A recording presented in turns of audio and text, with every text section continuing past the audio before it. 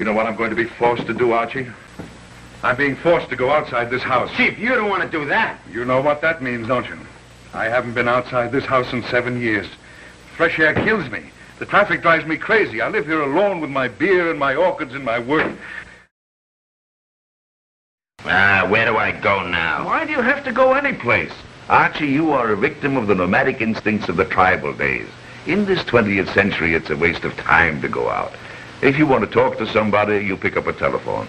If you want to find out what's going on in the world, you read a newspaper. If you want to listen to fine music, you tune in your radio on the symphony concerts.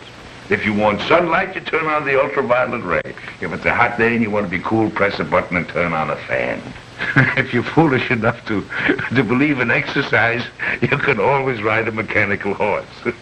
Food, meat, and drink are brought to your door. You can even buy your clothes by mail. Look at those fools. The streets are always crowded with people hopping back and forth, tiring themselves, rushing to nowhere.